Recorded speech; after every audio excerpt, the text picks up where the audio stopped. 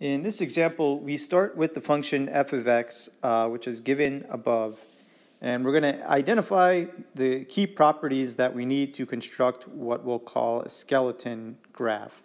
And that would be the intercepts, asymptotes, vertical, horizontal, and holes in the graph. So let's identify these key properties, and as we do so, we'll fill them out in our skeleton graph. So the first thing that we can take a look at is going to be the y-intercept.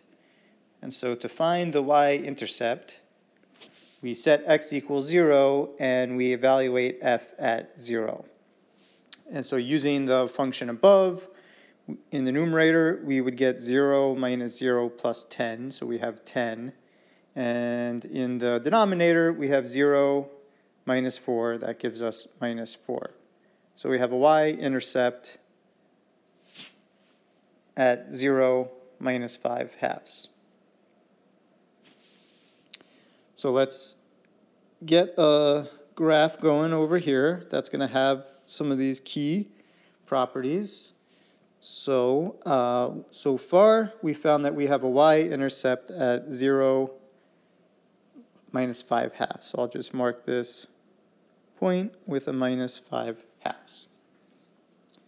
Next up, we'll take a look at any horizontal asymptotes. And so to find the horizontal asymptote, we take a look at the ratio of the leading coefficients. And in this case, that's x squared over x squared.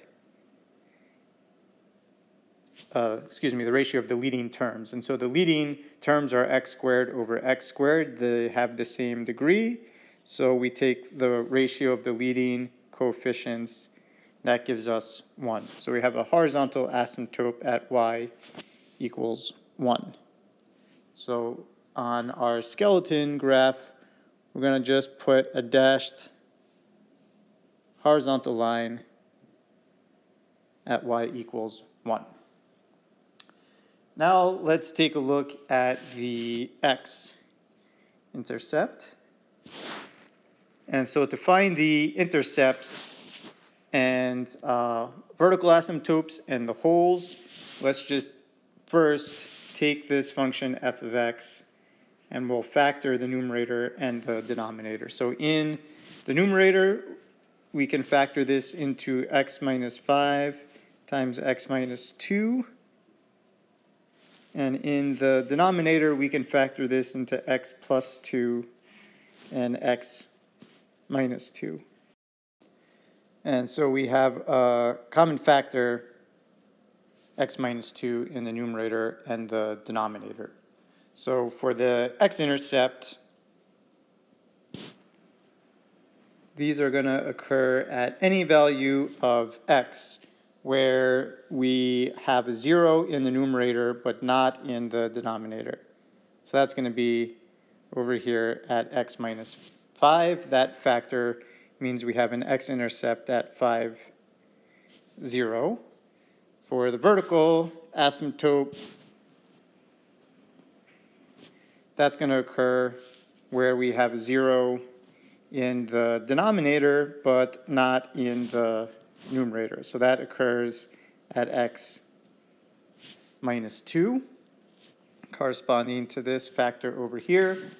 And then lastly, we have a hole at values of x that correspond to zeros in both the numerator and the denominator for these common zeros, and that gives us a hole at x equals 2.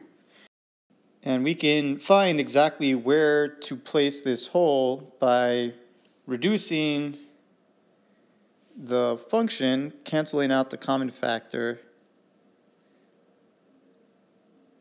And when I evaluate the reduced fraction, we see that we're going to get a hole at 2, and in the numerator I would have minus 3, and in the denominator I would get 4. So we have a hole at minus 3, 4. And so coming over to mark these properties on our skeleton graph, the x-intercept at 5, 0, we can place over here. at 5, the vertical asymptote at -2. We can put a vertical dashed line at x equals -2, and then we have a hole at 2 minus 3/4. So I'm going to mark that in green over here at 2. And this is what we mean by a skeleton graph. So we kind of have the bones of the graph up here.